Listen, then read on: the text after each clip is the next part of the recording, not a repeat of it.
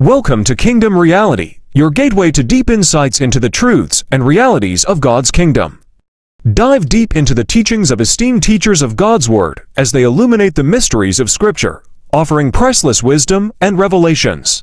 Our channel serves as a beacon of enlightenment, guiding seekers on a transformative journey towards understanding the essence of divine truth and purpose. Join us as we explore the depths of spiritual reality and embark on a quest for genuine understanding and spiritual growth, revealing kingdom realities. In this powerful message, Fundamentals of Spiritual Warfare, Apostle Micheal Orokpo equips you for the battles of life. Learn the key principles to stand strong against spiritual challenges. Discover how the Word of God is your ultimate weapon in spiritual warfare. Experience the power of united prayer to overcome any obstacle. Arm yourself with divine strategies for victory, empowering you with the fundamentals of spiritual warfare. Lift your hands toward heaven and worship the Lord. Talk to the Father from the depths of your heart. Honor Him, give Him praise, give Him glory. Give Him glory, give Him praise.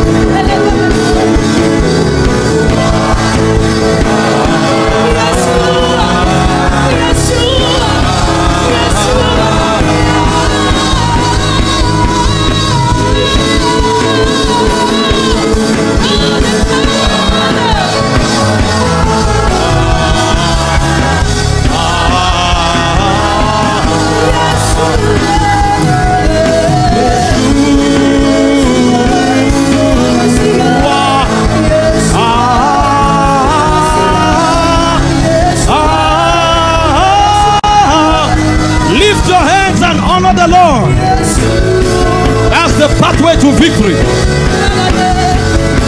Obra kapete ke forida bahara kata. Rege parado soprondo si brakata kata. Rege de ke bono baragadia sagapares. Give Him the glory, give Him the praise. Thank you, Father. Precious Lord, we honor you. We bless you, we give you glory. Again tonight we ask that you open our understanding, bless us with your presence, and manifest your power. In Jesus' precious name, amen. Can you leave this microphone the way it was when I came up? Glory to God. Hallelujah. You may be seated. God bless you. Abba Father. Abba Father. Thank you so much, choir. Glory to God. We are dealing with a sensitive series. We began on Sunday, Fundamentals of Spiritual Warfare, and I feel stirred in my spirit to continue with this teaching tonight. I believe many persons with great destinies, great potentials are not fulfilling it, not because they are not hardworking, not because they are not visionary, but largely because they are fighting battles beyond their understanding and beyond their fortification. I can tell you that Africans are hardworking. I can tell you that Africans are blessed. But we need certain levels of fortification in the place of understanding, in engaging spirits, so that we can have the way forward as touching our destinies. Our contemporaries in the Western world,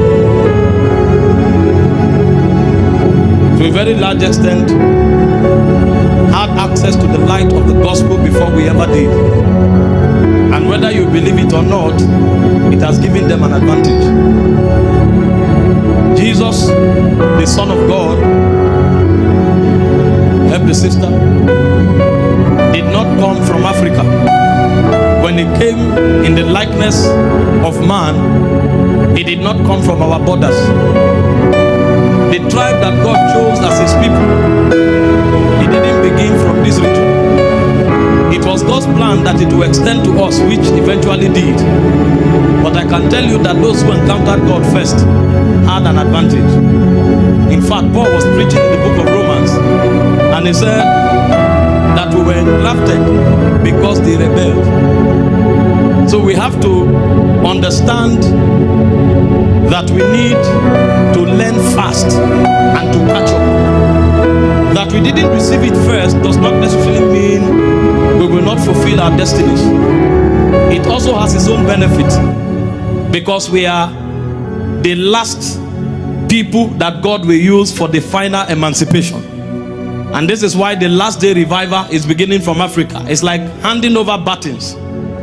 And you know that usually the best is saved for the last. So although it looks like we are disadvantaged, but what God wants to do with us will be greater than anything the world has ever known. He said, before them is a desolate, before them is the garden of the Lord, behind them is a desolate wilderness. That means what God has done in the past compared to what God will do in the future, the past is a joke.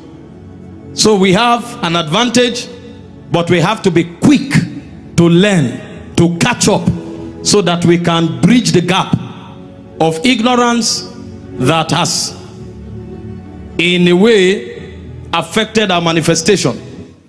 So Africans are disciplined, Africans are very intelligent, but we must also catch up in light, understanding the ways of God, submitting to the ways of God. You know, if you go to certain nations today, the way the cultures we receive from our parents, and now there are a few of them that are good, the moral ones, but you see some of the ones that made us give allegiance to demons, diabolic practices, they are not necessarily good. All right, but if you go to some nations of the world today, their culture is Christian in nature. As a normal, I'm not talking somebody is preaching, their value system, because they've encountered the ways of God for over 200, 300, 500 years. So certain battles have been won. The children are walking in the inheritance. But those of us sitting in this small auditorium here, I can assure you that some of you, you are the first Christians in your generation. That means there is a lot of darkness to deal with. And if you don't fight, nobody will fight for you. If you don't fight, you allow warfare for your children. This is why now that we have received the gospel, we must wake up to maximize it. You know, I began telling you last week that we are all in the middle of a very thick warfare. And the unfortunate thing is that we didn't choose the battle. The battle chose us. So it's not an issue of I'm not interested, I don't want to fight. It's not about choice. You were chosen. The battle has already chosen you. You have to wake up and fight. Look at some scriptures quickly, just to corroborate the things I'm trying to say. 1 Peter 5 verse 8. It said, be sober, be vigilant, because your adversary, the devil, when did I make him an enemy? I don't know when I had quarrel with this being. But the first counsel is what? Be sober. That means be at alert. If you relax, you'll be in trouble. Be vigilant. Watch. Because you have an enemy that chose you. You didn't choose him. Your adversary, the devil. He said, as a roaring lion. So this your adversary is not a sheep. He fights like a lion. He fights like a hungry tiger. So you must understand that ferocity and aggression is a necessary part of the battle that you have been summoned into. Your adversary, the devil, as a roaring lion, is not seeking whom to just fight with. He is seeking whom he will devour. Ephesians chapter 6 from verse 10, the Bible said, finally, my brethren, be strong in the Lord and in the power of his might. It said, verse 11, put on the whole armor of God, that you might be able to stand the wiles of the devil. Verse 12. It said, for we wrestle not against flesh and blood. When did I enter a wrestling match? The ring was designed before you were born. We wrestle not against flesh and blood, but against principalities. Now, this is not just an enemy that functions disoriented way, in a disoriented manner. It's a well-structured, organized system of offense against you.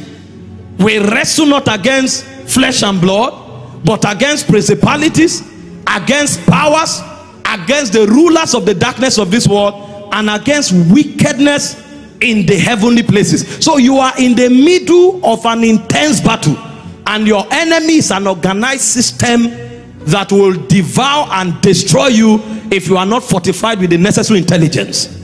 And so Paul speaking in 2 Corinthians chapter 2 verse 11, he said, lest Satan has an advantage over us. He said, for we are not ignorant of his devices.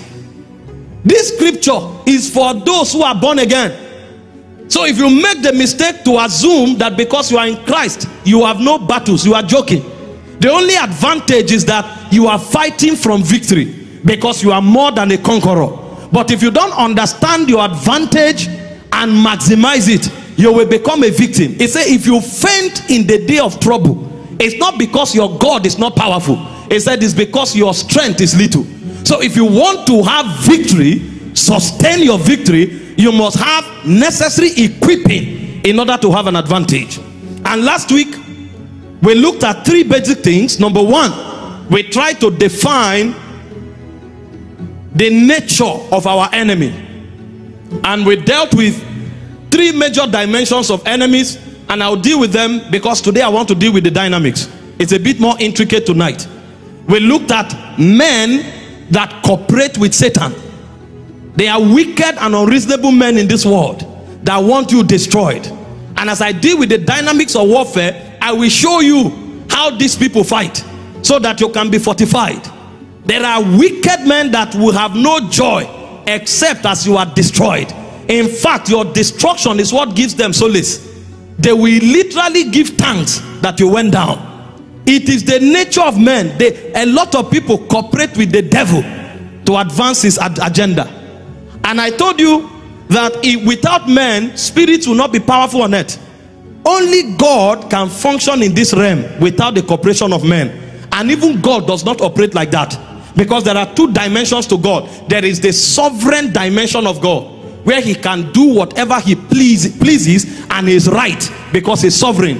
And there's also another dimension of God where in his love he reduces himself to relate with his children according to laws, so that those laws will give them a gateway into his realm for participation. All right, apart from that, no other spirit can function on earth without men. So when you see devils walking on earth, know that they have the cooperation of men. So the first enemy we identified are wicked and unreasonable men. The second enemy we identified are demons. And we said demons are messengers, because even in the demonic ranking, in the rankings of Satan, there are messengers they send, just the way it is in the realm of God, where you have angels. But angels are not the only spirits in the realm of God. There are princes in the realm of God who don't run errands. For example, the 24 elders don't run errands for God. They co-rule with him in eternity. That's why they have thrones. And if you study Revelation chapter 5, when John was confused as to what to do in heaven and he was weeping, the Bible says one of the elders came unto him and said, weep not. Behold, the Lion of the tribe of Judah, the root of David, has prevailed. So they understand matters of government, and God gives them the privilege of participation. Those are not messengers. They are princes in the realm of God. In the demonic realm, there are messengers and there are princes. Demons are messengers, and demons can only function when they possess men, because they don't have jurisdiction to function in this realm. So when you find demons at work, you can cast them out if you have and understand your authority in Christ, because they don't have legal jurisdiction to function on earth. But we said demons are not the only enemies in the demonic ranking. There are princes who have bodies, who can rule territories. You don't cast those ones out, you wrestle with them. So when you are dealing with men, you need wisdom, you need the leading of the Holy Spirit, you need value systems, you need laws and principles to prevail. When you are dealing with demons, you need to understand who you are in Christ, exercising your authority in order to have victory. When you are dealing with principalities, build stamina, because they don't cast them out, they fight them. Acts After Jesus fasted for 40 days and 40 nights, the anointing would have been boiling. Some being showed up and said, if you are the Son of God. Because these ones don't possess men. They are princes. They are looking for territories to dominate. So if you don't understand that even in the demonic, there are beings that you will fight to stand your ground, you will become a victim before you start. So we said the first thing is to understand the nature of your adversity. And we took time to outline that last week. And then we went further to outline the weapons that they use or how they fight. And we showed a few of them. Number one, in fact, we dealt with the dimensions of battle that we face when we are dealing with any of these entities. And number one, we said there is the battle of attrition. And we said the battle of attrition encompasses every kind of battle. The only nature of this battle is that the devil comes to weary you out. So he can come with any dimension of the battle, but the goal is for you to get tired and to give up. And we took time to outline and itemize scriptures. That's where I quoted Proverbs 24 verse 10. If you faint in the day of trouble. So they come to fight you to faint. He said if you faint, it's because your strength is small. Matthew 12 43 to 44. When an evil spirit is gone out of a man, the Bible said it moves in dry places. If it doesn't find where to stay, it will return to that man, and it will return with 7 more wicked demons. Even Jesus, when he was tempted, the Bible said, and Satan leaveth him for a season. So in the battle of attrition, whatever the devil is using against you, he will keep coming until you give up. So we said that dimension of battle requires a lot of spiritual stamina, because you have to prevail. That's why I said, having done all to stand. Ephesians 6:13, it says, stand therefore. So victory in this battle is the capacity to stand. It's a dimension of warfare. And then we spoke about misrepresentation as another dimension of this battle. They try to misrepresent everything you are doing so that you are frustrated. Revelations 12 verse 10 and 11 and 12, the Bible made us to understand that Satan was called the accuser of the brethren. So the goal is to misrepresent you. And I told you that the way to fight this particular kind of battle is by the blood and by the words of your testimony. And I showed you how to administer the blood. You don't administer the blood by saying, I plead the blood of Jesus. I plead. That is not biblical. You won't find it anywhere in the Bible. 2 basic ways of administering the blood is, number one, by the communion table. Paul said in 1 Corinthians 11 23 to 27, after he outlined the whole procedure for administering the communion, he said, as often as you do this, you proclaim the Lord's death. So we release the power of the finished works of Christ on the communion table. And I said the second way to administer the blood is by walking in the light of the word of God. In 1 John chapter 2 1 verse 7, it said, if we walk in the light as he is in the light, it said the blood of Jesus cleanses us from all sins. So the blood of Jesus is activated when you begin to walk in the light. This is why as a Christian, you cannot afford to function by endless human genealogies.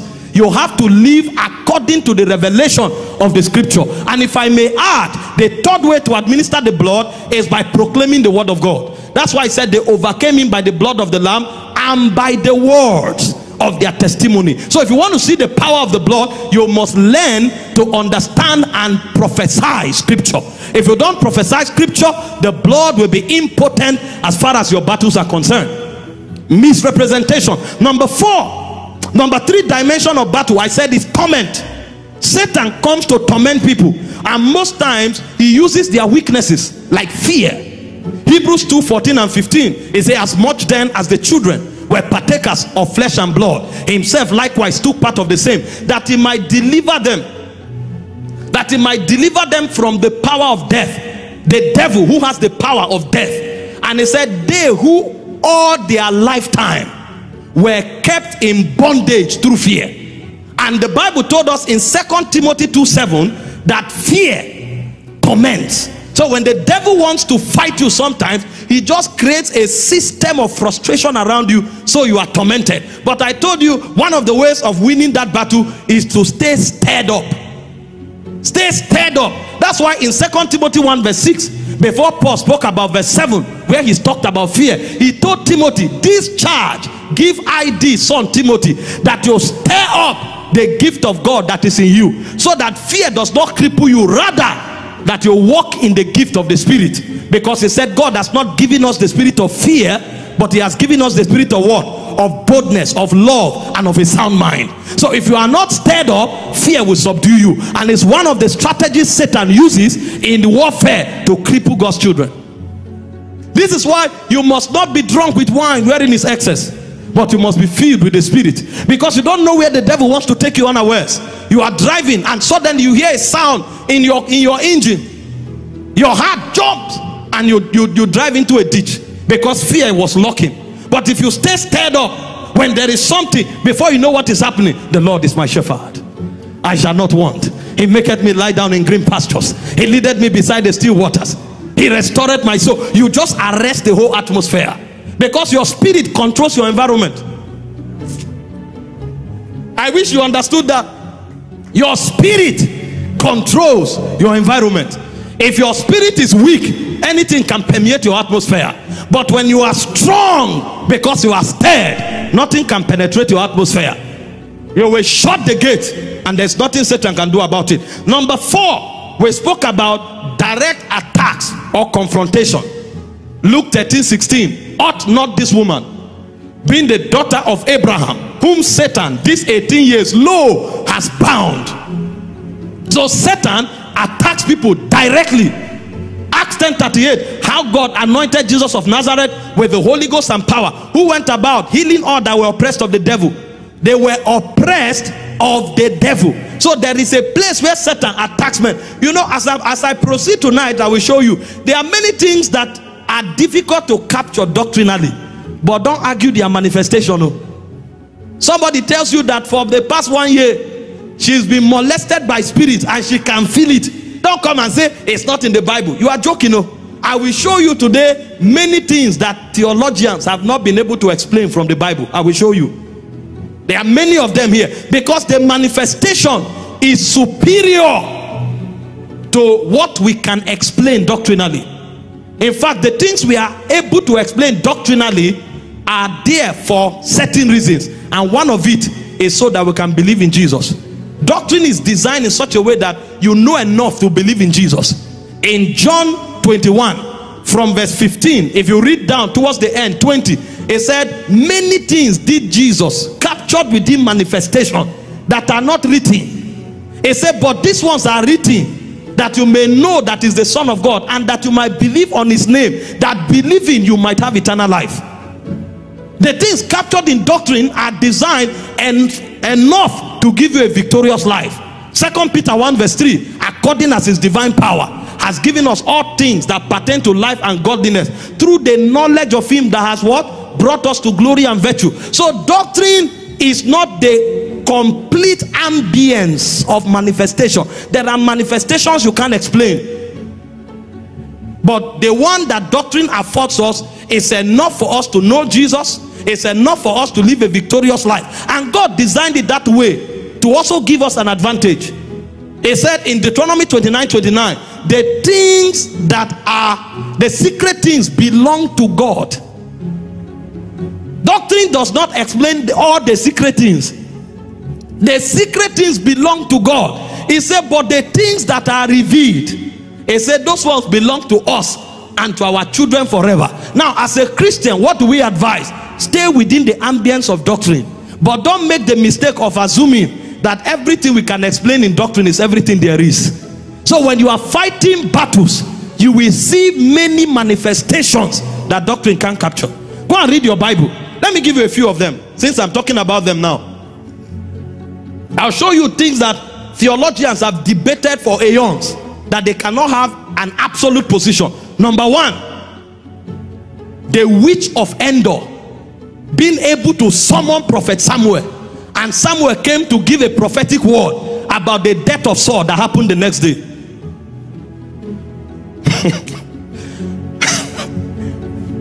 Went into the gates of the underworld and brought a prophet, a holy man of God, and the holy man showed up and told Saul what will happen the next day, and it happened. These are things that have been debated. That's not all. the origin of demons. Where do they come from? You can't explain it, but you can't deny their manifestation. There are arguments that say demons are disembodied beings because they are the sons of the Nephilims, and that when the first world was destroyed, they were purged. And because they were offsprings of spirits, and because God did not have a provision for them, there was nowhere they could go. So when their bodies were destroyed, they began to look for bodies to possess, because they were created, they were born with bodies. That's when angels had intimacy with daughters of men. They gave birth to giants. When God purged the world in the days of Noah, those giants were destroyed, but their spirits had nowhere to go because God didn't have them in his plan. So they started floating about as demons, and they are the ones who possess men. That's one argument. And there are many other arguments, and theologians keep debating and debating, because the manifestation is real, but there's no accurate explanation or doctrine. That's why when you are in warfare, you need a lot of wisdom. In practice, stay within doctrine, but in manifestation, know that there are many scopes, there are many syllables. This is why the Holy Ghost comes to help us, because the much we know from Bible is good for our daily living, but when the warfare gets deep in the spirit, you need prophetic direction. You need the Holy Ghost to guide you. You need the wisdom of God to guide you. However, all your practices should remain within doctrine. If it goes beyond doctrine, trust God for his sovereignty to intervene. But I'm telling you that there are manifestations that are difficult to be explained by doctrine. Take for example, the ascension of Enoch and Elijah to heaven. Flesh and blood cannot inherit the kingdom. How did they go to heaven? And there was no testimony of transfiguration. They were carried like that, bodily to heaven. And the Bible said Elijah will come again. From where? Where was he taken to? Are you following what I'm saying? I'm trying to explain this so that when you are in battle, don't limit yourself and say, I know a lot of people who say this thing cannot happen, it's not in doctrine, this thing cannot happen. I don't preach extra biblical practices. I don't do that. But I can tell you that there are manifestations that you cannot explain with doctrine, that people are going through that you can't deny.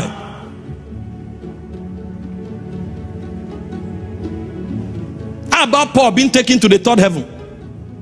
Even Paul said, I don't know whether I was in the body or out of the body. How about the sons of God and the daughters of men? Some claim that the sons of God and the daughters of men are the children born by the intimacy between angels and humans. Others say they are the children born from the intimacy between the sons of Seth and the other descendants of men that were in sin. That deliberation has been there for aeon. No absolute position. How about the man of lawlessness that Paul spoke about at the end of time? Is he a spirit or a man? So there are many manifestations, right? Many manifestations. But we must understand how to fight within the context of what is revealed. Glory to God. But while we are yet fighting, we shouldn't deny the possibility of what is not revealed. There are people that demons, spirits, come to molest, and they will show you all the signs. Some of them are even captured on camera. You see, you don't see anybody, but you see physical things happening, and you are wondering, how is this possible? It's not something you want to come into church and start trying to explain with doctrine. You will waste your time. But don't deny that manifestation. So you use the blood of Jesus, use the name of Jesus, and fight, because that's what's available to you. And trust God to have results, but never deny manifestations that you cannot understand. While you don't preach it in order to stay accurate, don't deny their possibilities. Glory to God. We are dealing with fundamentals of spiritual warfare. That's why I'm touching some of these things. You know, one of the most difficult things to do in teaching is balance. People who don't know it, when you are done teaching, they'll go and pick something and sit there and start a sermon. When I see these things, I laugh, because if you know so much, why has God not entrusted authority to you in your generation? You will see them on comment box debating for hours, and they are waiting for anybody that will reply like gazelles. They will perch there, tie typing on Microsoft Word. A whole book will come out of their debate. Yeshua HaMashiach, Lion of Judah, Agune Chemba. Number 5 dimension of battle that we looked at is manipulation. Satan manipulates men so that they can create problem for themselves. 2 Chronicles 21 verse 1, the Bible says Satan moved David to number Israel. It was against the law of God, but he was manipulated. You read your Bible, Genesis chapter 3 from verse 1 to 5. Satan manipulated Eve and she violated the ordinances of God. These are dimensions of battle, and I took time last week to show you what you need to do to overcome all of them. Please take time to listen to that message again. It will bless your life. And finally, I mentioned that Satan can weaponize your environment. The Bible said in Psalm 121 verse 6, the sun shall not smite you by day. That's not a prophetic verse. There are astrologers today who can use the moon to cast spell. Astrologers, the constellation, they can manipulate the constellation to darken the possibility of a territory. That's why I was talking to you about atmospheres. When principalities are involved, you must be careful with atmospheres, because they can enslave creation. Did you not read your Bible? Romans 8:21. It says creation is in bondage. Anything created now, because Jesus has not returned, Satan can manipulate it and use it as a weapon. It's a type of warfare. So you need to understand your own weapons in order to have advantage. And that's why we went to the 3rd phase of our teaching last week, and we outlined a few weapons that God has given to us to give us an advantage in battle. And I said number 1 is the whole armor of God. The Bible says to put on the whole armor of God, wherewith you'll be able to withstand all the wiles of the devil. So if you are not clothed with the whole armor of God, you have a problem. And remember, it didn't say the whole armor of God will be put on you. It said you put it on. That's how you use the weapon. And it told us about the helmet of salvation. So you need to understand the doctrine of salvation for yourself and let it be your consciousness. Because if you will stand tall in this kingdom, that helmet must be in place. It spoke about the belt of truth. You need to understand the truth of God's word and stand in the truth regardless of what Satan throws at you. It spoke about the breastplate of righteousness. You need to understand righteousness and understand it in context. You know, last week I was talking about the meaning of righteousness, and somebody got offended. Glory to God. I said, most times we attempt to preach righteousness, but we end up preaching morality. And I stated it clearly that morality is not wrong. And I also stated that I preach it even here.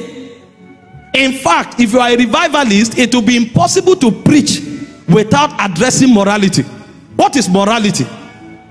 It is adhering to certain values that are ethical, values that meet ethical standards. That's what morality is about. But it's not only Christians that advocate for morality.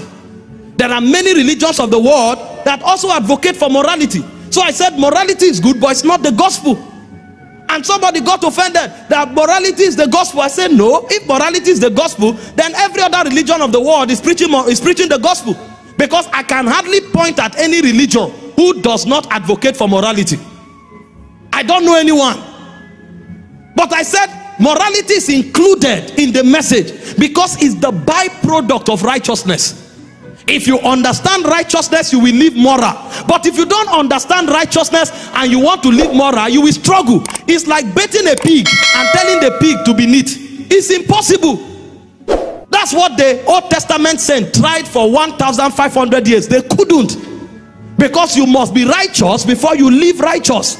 It's living righteous that is called morality. But righteousness itself is first of all a nature that was gifted you by God, that gives you the right to stand in God's presence. So if you don't have the consciousness that you now have God's nature, 2 Corinthians 5:21, he made him that was without sin to become sin for us, so that we might become, not have, become the righteousness of God. If you don't have the consciousness that now you have the nature of God, and if you don't have the consciousness that you didn't earn this nature, it was given you. My son has my nature, he didn't earn it. I gave him through biology. There's nothing he would have done to be like me. It was a gift to him.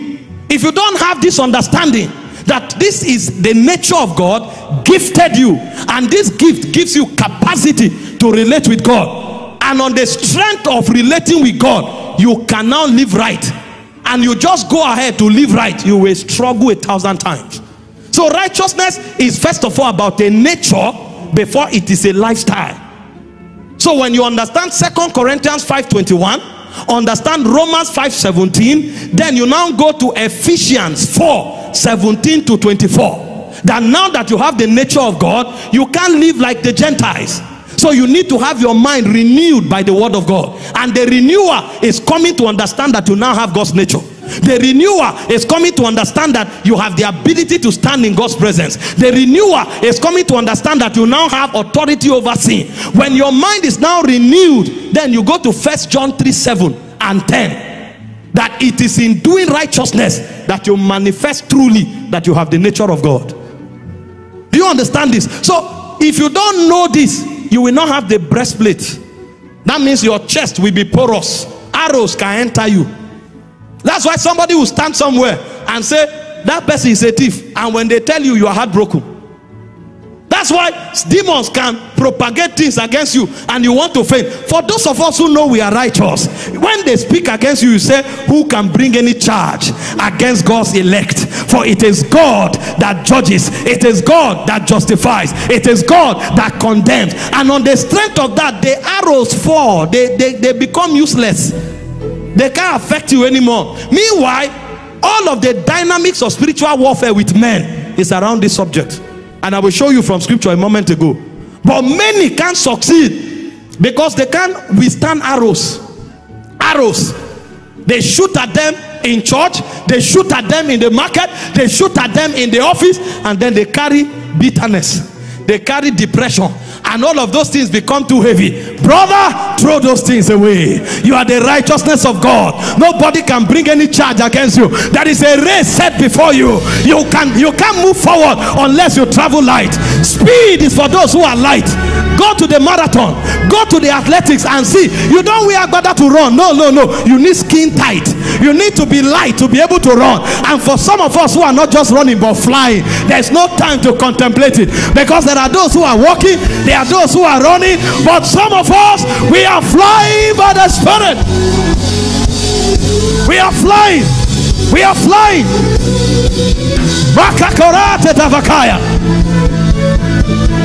You can't fly with weight. You cannot fly with weight. Ease yourself of those burdens.